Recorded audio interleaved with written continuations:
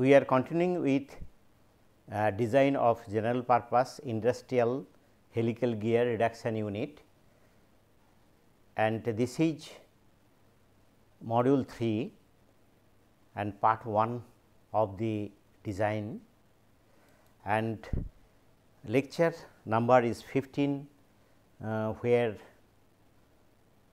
we will make a first layout of the gear unit after gear design. Now, outline of this lecture is that pinion and gear nomenclature, that we will learn a little bit. This is required for the drawing. Design problem and gear data and dimensions, layout of central lines. I will show that how to give input in AutoCAD and what is the output, that is the drawing, and layout of gears, AutoCAD, input and drawing, layout of intermediate shaft. This will be draft, means it may be final, it will be finalized later after selecting gears, etc. And here also AutoCAD, how the AutoCAD is given, that is also discussed. Now, what the problem we have taken, we are going to design a 2-stage helical gearbox, which looks like this, what is shown. This is the plan view, top open plan view of the gearbox, and Z1, Z2, Z3, Z4 are the teeth numbers. In first stage pinion, teeth number is Z1 and gear is mating gear teeth number is Z2, and in second stage pinion teeth number is Z3 and final output through the mating gears Z4. And the problem is same as already considered and discussed as we are solving, and in this lecture all data remain same except the second stage reduction ratio, which is reduced to 5.125. Overall transmission ratio is now 24.42 instead of which was close to 40, 39 point something which was there. And in this case only we have changed the teeth number of Z4, we have reduced the teeth number of output stage gear, others remain same. Therefore, torque up to the intermediate shaft will remain same, and the design of gear Z1, Z2 and Z3 will remain same, and thereby Z4 module will remain same, only the size will change. So, this problem we have taken for the drawing, the reason I shall explain when we will come to the drawing.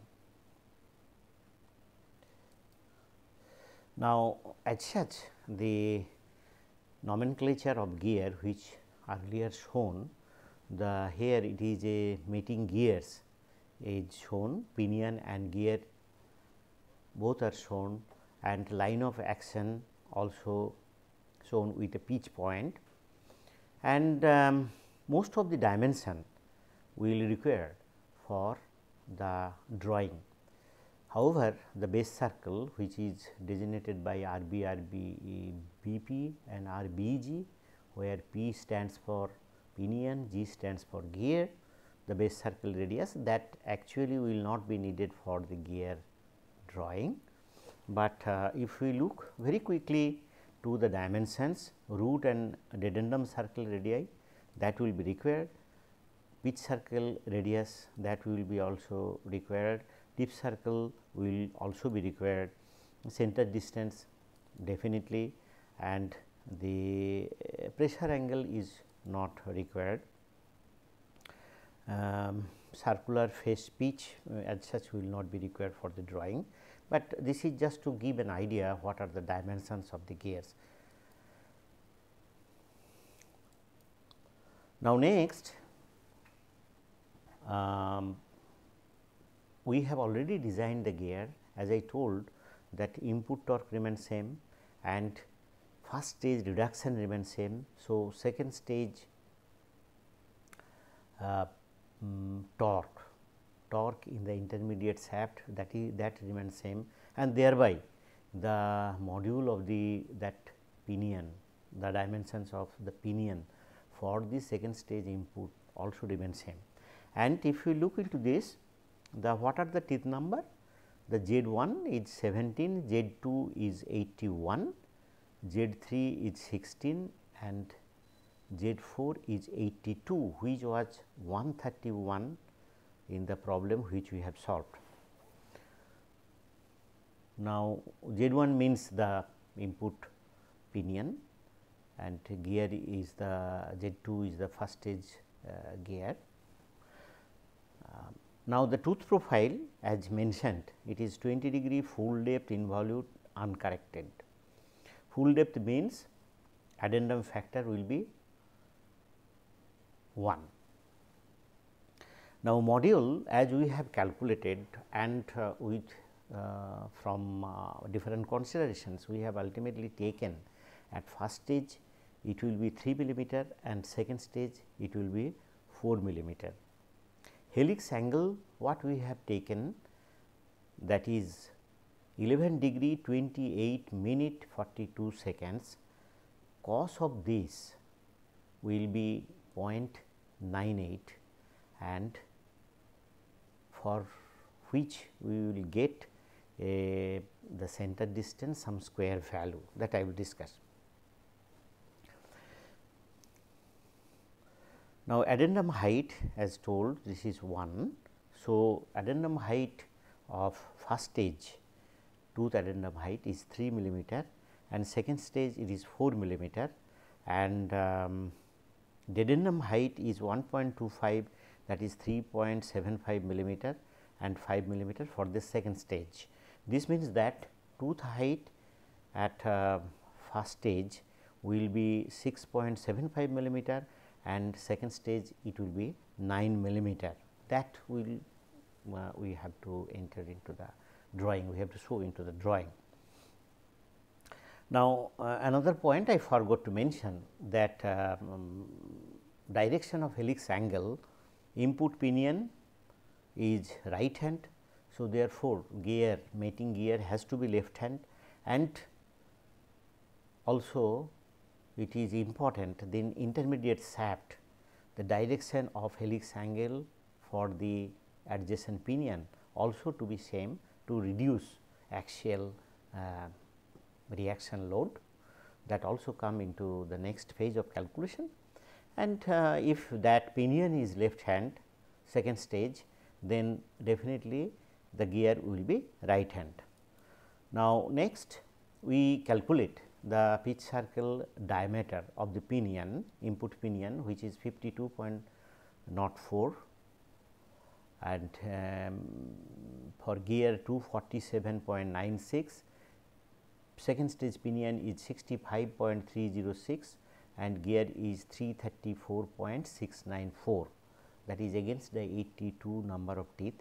And as we have taken the cos value is equal to 0.98, cos value of helix angle 0.98, that becomes 17 plus 51 17 plus 81 divided by 0.98, which gives 100, that multiplied by 3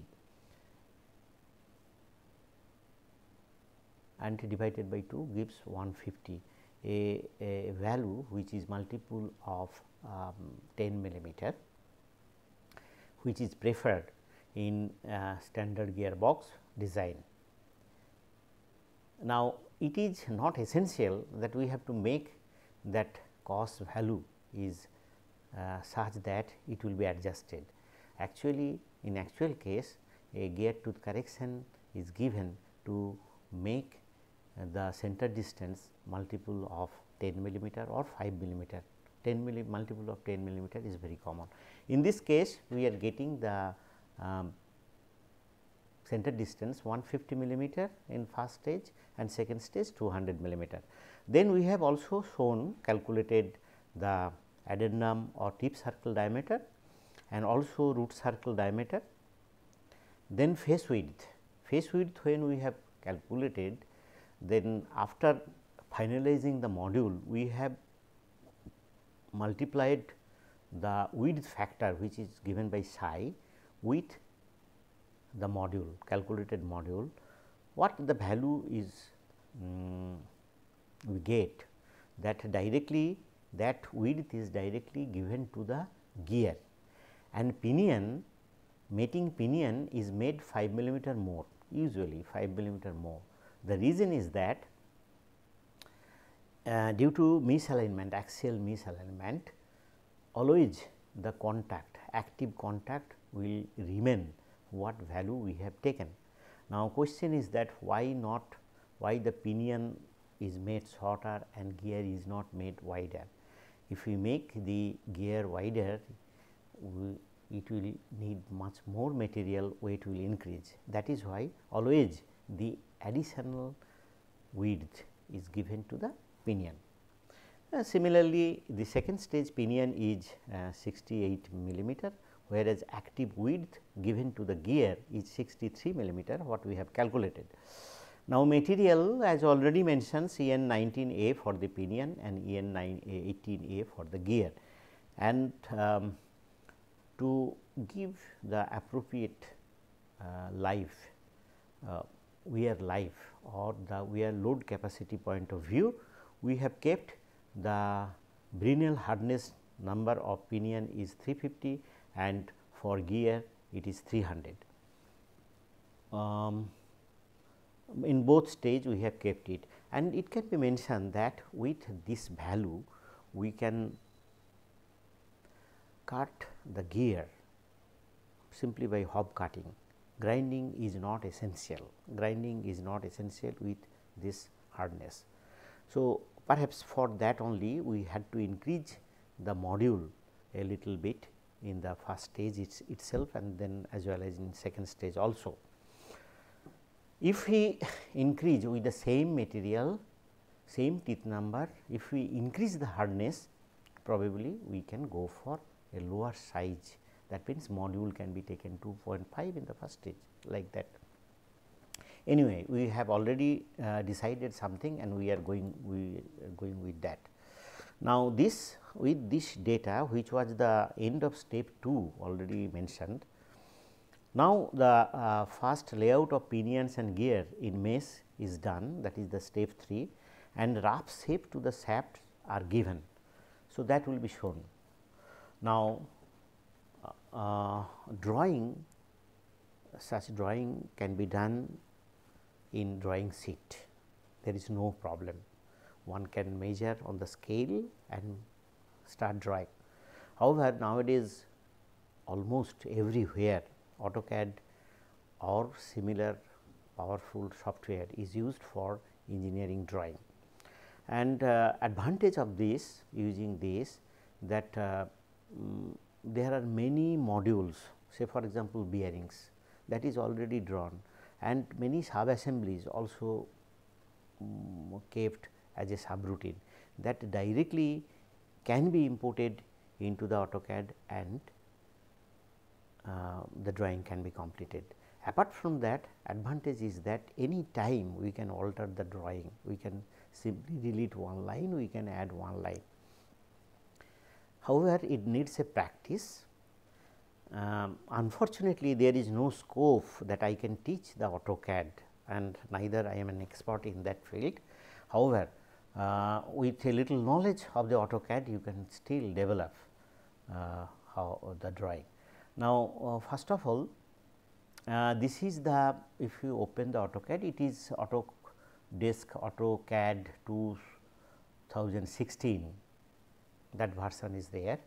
So, if you open this one, you will find that top there are many menus, and also bottom there is a place where the data input will appear. Now, first of all, the gear data, what will be required for this drawing, we are going to make a plan view of the drawing.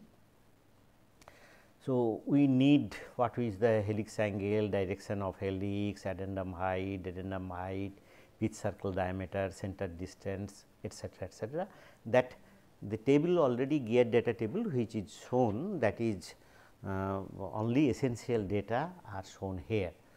Okay. Now, if we look into the top of that, you can see that here the menu, this line is there, a polynomial curve is there, you can draw a arc, circle, you have to click there, and there is some, it will ask for some data that you have to give as an input. There are many possibilities. For example, if you would like to draw a circle, it is possible that you have to give a center and radius, or center and 3 points on the circles. So, that option you know which one will be better for you, and you can give such inputs and you can get the circle. Similarly, the if you would like to write something, the text is there, and there is also that you can enter the dimensions. Say this is for linear dimensions, here say this is, you can click on linear dimension. For circle that you have to click here, and then different fillet, trimming, you can rotate the view at some place, you can take the mirror image of the view and complete the other part if it is it has a symmetry about an axis, and there are many options which you have to learn of your own.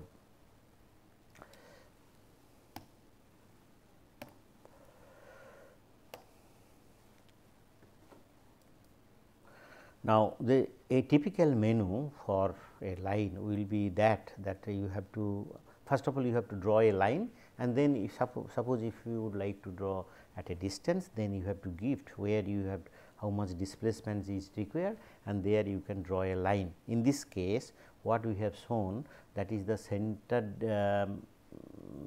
some distance it was given. This is just to show you that how the menu are given. And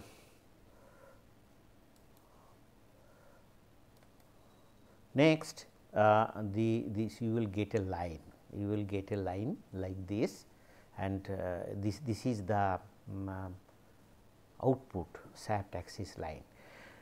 Now, before that, obviously you should know what should be the length of the central line. That is, you have to I always suggest better we should think of any intermediate shaft, add the width of pinion and gear which will be assembled on the intermediate shaft.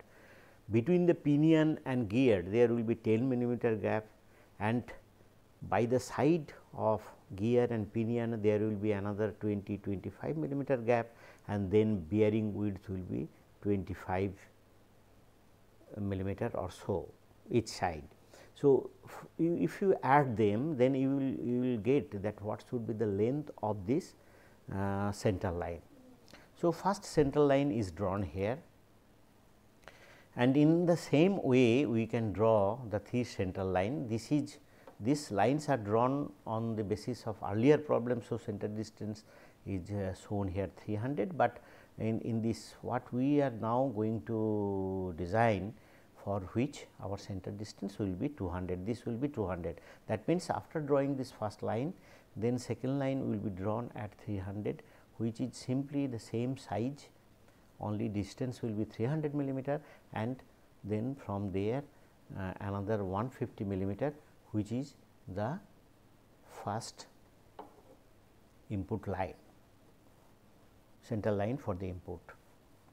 And one point I would like to mention here, if the dimensions are not mentioned, then it is millimeter, otherwise it will be mentioned. Okay. Now, we will first, after drawing the center line, then we will first draw the intermediate shaft gear and pinion. What the calculation we have done so far, from there we can draw the center lines only and the envelope of the gears and pinion and their dimensions, pitch circle, etc. That is essential to determine the size of intermediate shaft, position of the bearings. Once that is decided, from there we can then input, we can complete then input shaft and as well as output shaft. Now, in the development of this second stage pinion, what we have done, we have first of all we have considered that where is the pitch line. This is half of the pitch circle diameter.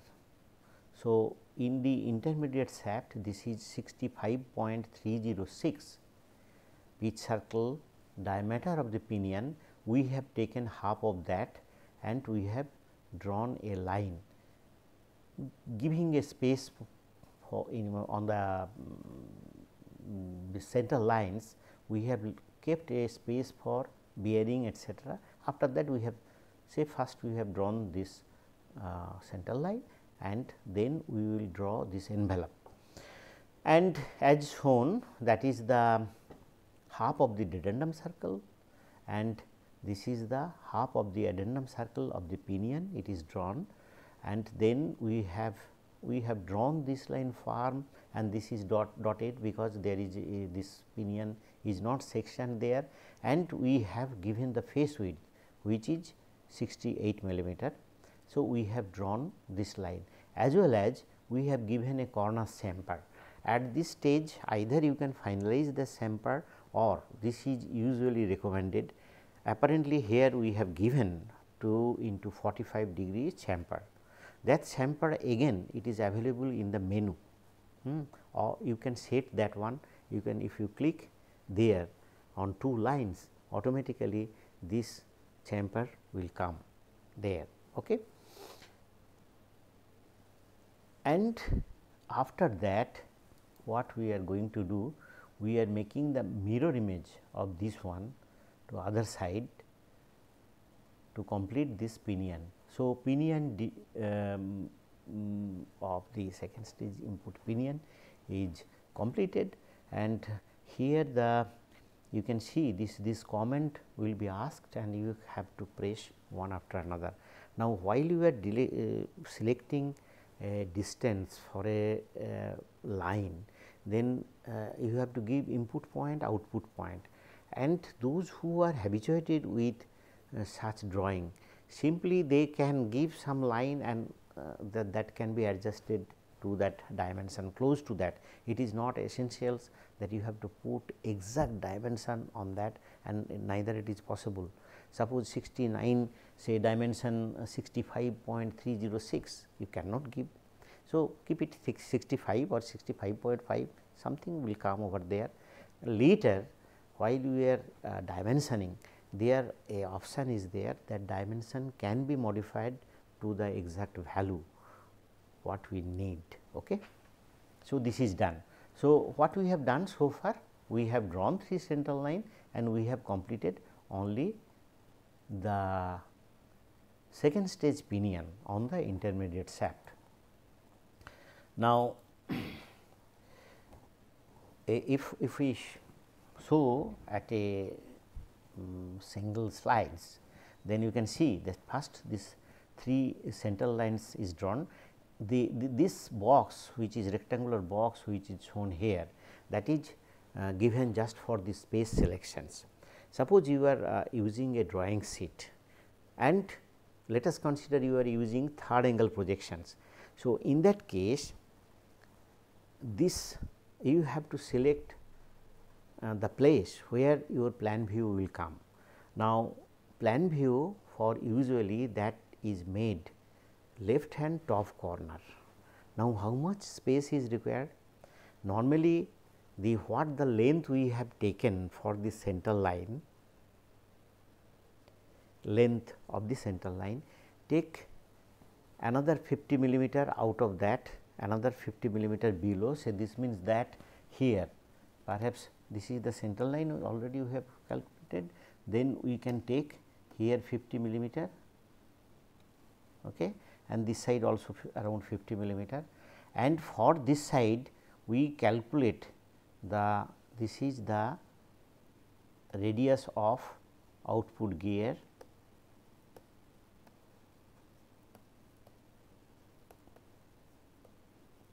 plus say another 100 millimeter. Similarly, this side also you can add with the radius of the pinion and input pinion and then 100 millimeter. In that way, we get a rectangular shape that we space that select for the drawing of the plan view. In case of AutoCAD, we need not do it anytime, anywhere we can draw and copy, and then we can put the in a final drawing set if that company is having such drawing set. Otherwise, the wherever it is drawn, that you can directly take a print out of that.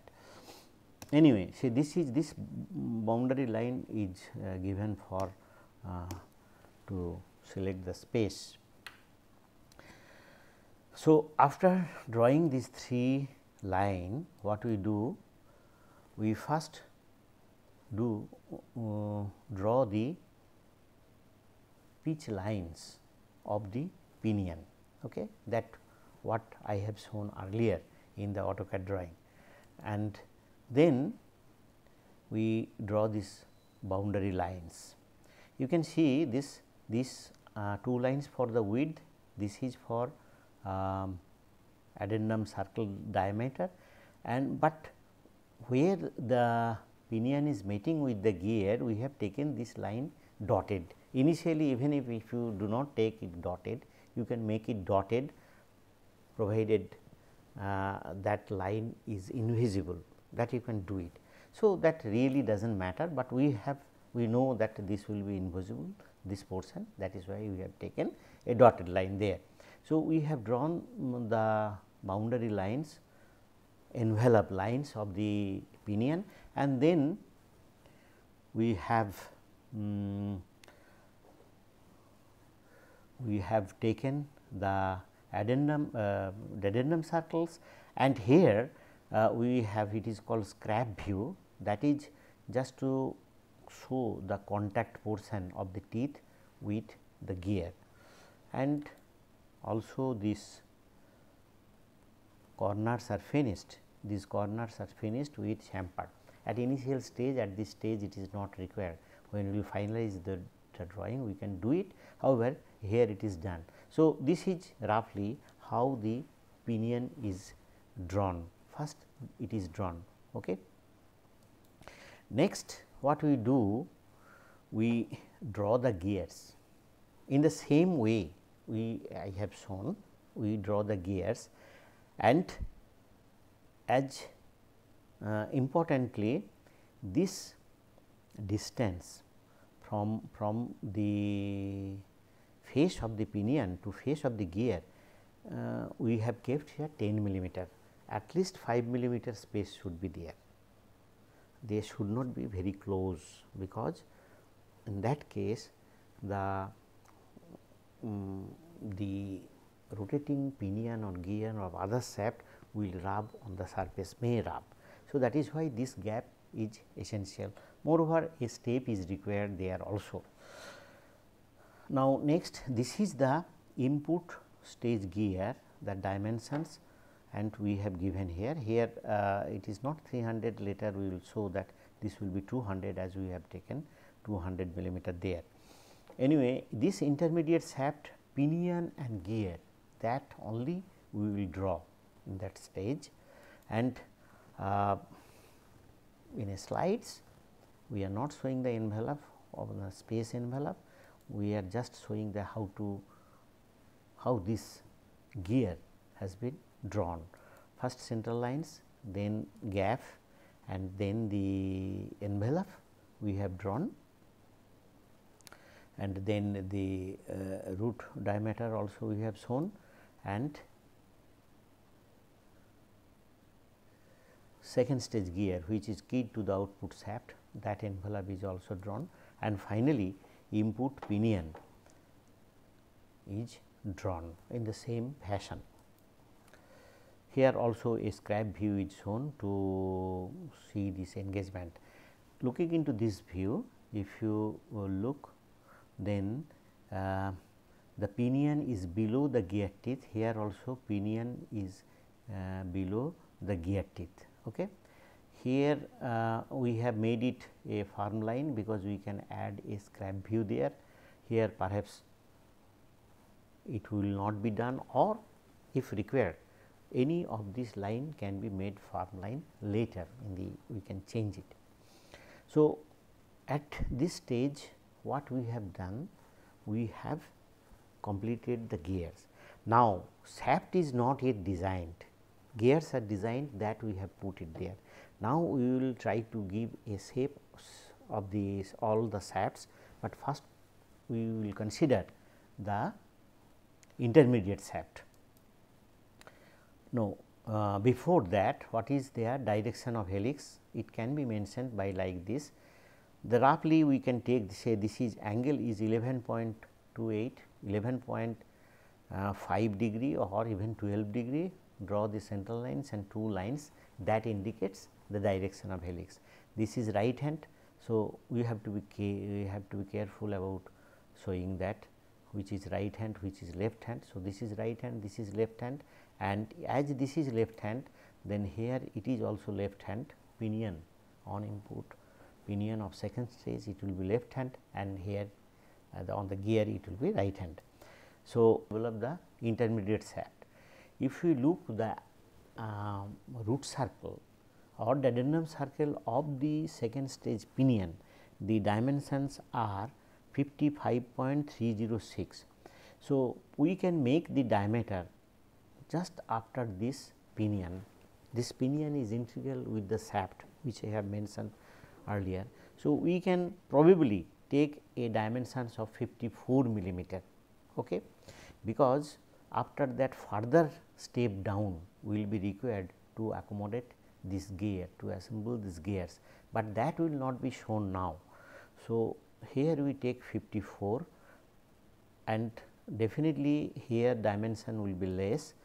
Therefore, while we are finalizing the shaft end for bearing seating and the space between the bearing and the gear, we will make it like this. What we have taken, this we have taken totally 35 millimeter, and here it is 25 millimeter. This means that bearing width we are considering it will be close to 25 millimeter. Width of that will be close to 25 millimeter, and after that 10 millimeter, and it is expected that within this 10 millimeter we will be able to finish the inside wall of the housing. So, that means maybe for inside wall we will go further 5 millimeter, and from this gear surface there will be at least 5-6 millimeter gap. With that expectation we have considered this. However, it can be adjusted this way or that way later, and that may not required. Due to that, it may not require that we will recalculate the bearing supports, bending moment diagram of the shafts, etc., may not require. So, this at initial stage we will take this dimensions, and if you look into this diameter, here it was 54, and then the bearing shaft where the bearing will sit, we have taken that diameter is 45, and after that we have taken 47. This is I would say that it might be a problem that we have to put a spacer here to support the inner race of the bearing, that we will see later what can be done. So, this space we have roughly taken, and similarly we consider the other side of the, if you can see this, these are the dimensions on the other sides. Here it was 54. So, other side also we have kept 54. whereas this side we have kept 47. And once this is done, then what we consider as if the somewhere about 12 millimeter from this side there will be the bearing center. Bearing center may not be, bearing width may not be 25, it may be less. So, 12 millimeter from this side, that means about 22, and in that way this adjusting this way or that way, we have considered this is the center of bearing on the pinion side, and this is the center of the bearing. Center means along the width, half of the width of the bearing, that will be here. So, we may consider the, this is the point where the, this is the point where the load will act on the bearing. So, these 2 points, and from there the mid of the pinion is 53 millimeter and this side mid of the gear is 50 millimeter, and totally it becomes 178. Okay. So, totally this length has become 178, and then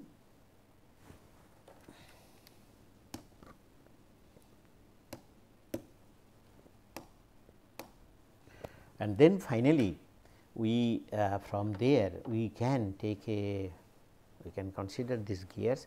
We have, it is of course drawn in the reverse side.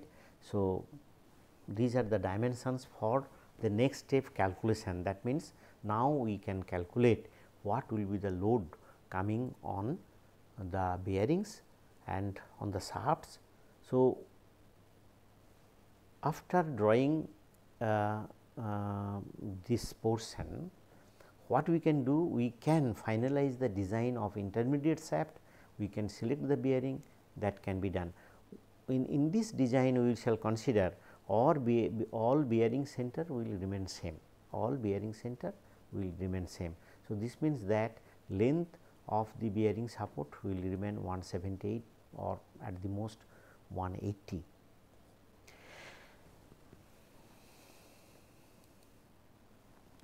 So, this is the bearings, and not taper roller bearing in this case. This is typically 10 to 15 millimeter, what we have considered 10 millimeter, and this portion is 25 millimeter or so, what we have also considered in between that some value, and it has the final dimensions from that drawing what we have got, it is clear.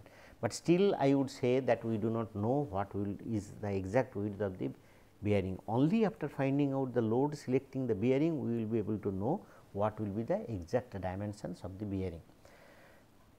But after this stage, we have to complete other calculations before finalizing the other drawings. So, thank you. So, in this lecture, or this is the end of this module, I would like to say that what we have done, we have finalized the gear design. We have made a preliminary layout where we have drawn the gears, center lines, and from there we have taken a first initial size of the shafts, of the intermediate shafts, and particularly we have located where can be bearings can be placed, and now we are able to calculate that what are the load comings on the bearings, and from there probably we will be able to calculate the loads, moment, etc., acting on the shaft, intermediate shafts. And if we consider that the distance between bearing will same for input and output shaft, from there also we will be able to estimate the size of the other shafts, or at least we will be able to calculate what will be the load there, and probably we will be able to finalize the bearings. Okay. So, next part of bearing selection, etc., will be taught in the module 4.